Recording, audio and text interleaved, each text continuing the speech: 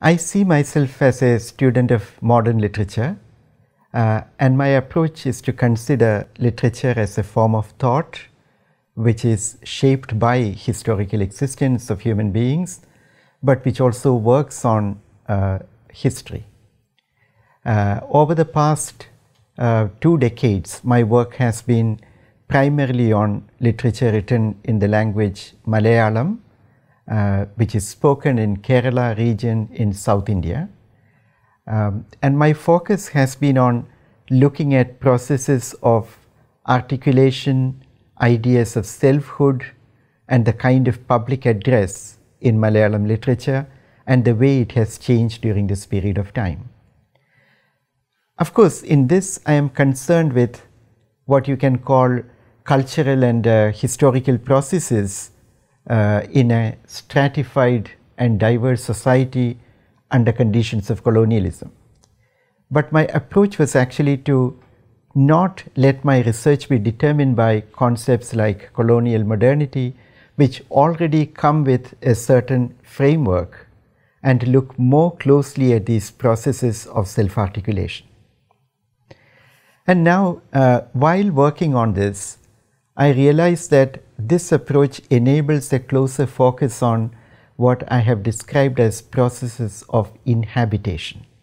That is, the way in which people live their identities, live their bodily experience, live their historical inheritance, and the slippages and complexities that come up in this process of inhabitation.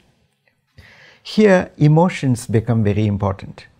Now, in literary studies, one major approach has been to look at literature in terms of narrative structures, that is, structures of storytelling. But sometimes the affective texture of a literary text, that is, moments of emotional intensity in a literary text, they may actually be in tension with this narrative structure.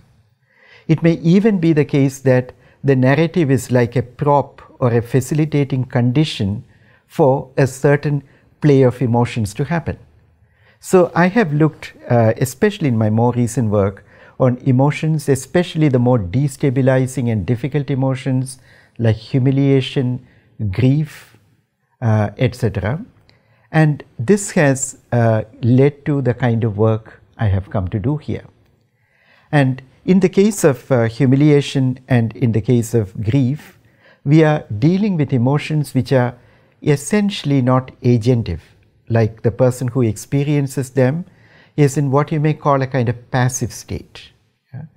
These are not action-oriented emotions, you could say, like whether you are mourning in grief or whether you are in a state of immobilization on account of humiliation. You could say that you are in a kind of state of non-agentive situation. And my current work here, it has been prompted by something which has become very important over the last few decades, that is an increasing visibility of death and near-death destitution in the public domain. So we see frequently images of executions or damaged bodies, bodily injuries, lynching, public or political acts of suicide. Many of these things have come very prominently into the public domain over the last 2 or 3 decades, all over the world and in India too. Yeah? Now, of course, in our present moment, the COVID pandemic and the ubiquity of death has exacerbated this problem. But what I am talking about is something which is already there for the last 2 or 3 decades. And we can understand this greater prominence of death in the public domain in the light of what many political thinkers have called biopolitical power, where political technologies are applied at the point of human existence at a minimal threshold. That is, our mere existence itself becomes a kind of site for the application of power. But I am particularly interested in the forms of resistance or defiance that this gives rise to. When life becomes the point of application of power, it also becomes the space for forms of resistance and forms of refusal to emerge.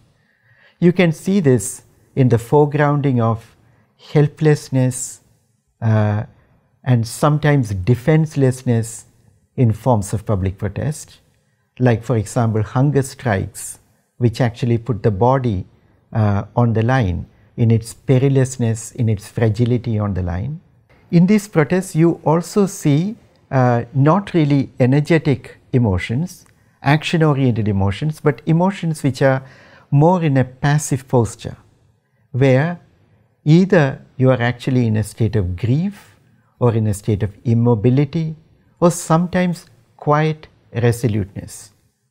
Think about, for example, the protests which have happened in many parts of the world of families or mothers of disappeared people. Often they sit in silence or stand in silence somewhere. And recently there have been protests in India, like a year ago there have been a lot of protests in India against what was seen as an unjust legislation, again by women occupying a public space like a street in complete quietness, just sitting there, demonstrating their defenselessness as well as their quiet resoluteness. So these forms of protest, so these forms of defiance interest me very much. And the question that I raise, or the question that I think about in relationship to them, is what kind of political subjectivity arises in these contexts. Here we need to think about political subjectivity at some distance from our traditional concepts of agency, which are related to action, which are related to intervention, subversion, transformation, etc. Here we are dealing with something which is actually more quiet, more subtle, and more in alliance with emotions and a passive kind of positioning. I think about this in relationship to literature, and some of the texts that I have been closely looking at in these past months have to deal with forms of commemoration. Sometimes people, through their sheer existence, becoming a kind of space for housing memories of unjust deaths, living as a kind of witness to a social memory which is denied a space in the dominant articulations of social memory. These forms of literary imagination become very important in this kind of inquiry. And there, I feel that key to this idea of political subjectivity is a certain conception of ethics, which is based on what I have tried to call permeability. That is, the way in which we become porous and permeable to the injury of other people. And questions of justice become part of the way in which we exist as this site of commemoration and the site of witnessing. This is the direction which my present research has taken.